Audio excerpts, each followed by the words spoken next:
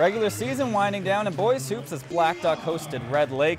Red Lake taking an early lead. Justin Barrett knocks down the three as the Warriors go up by 12. Later, the big man Carter Spears, the fan favorite, he had 10 points on the night, the lay-in there. Another big night for Blackduck's Dylan Moen gets the and one. He had 40 points, but Red Lake with a nice team effort. Barrett, the pump fake, gets it to go. 20 in the second half of Red Lake's Delwyn Holthusen as they win 85-80.